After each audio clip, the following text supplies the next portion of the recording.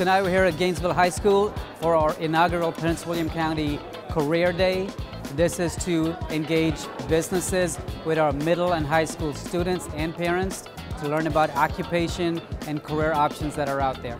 Well, we're here today to bring awareness to the students, both middle school and high school, to make sure that they are aware of all the different types of trades that they can get into. And it's important to bring people into the trade, and for those who choose a different route other than going away to college. We're here this afternoon to reach out to the future workforce.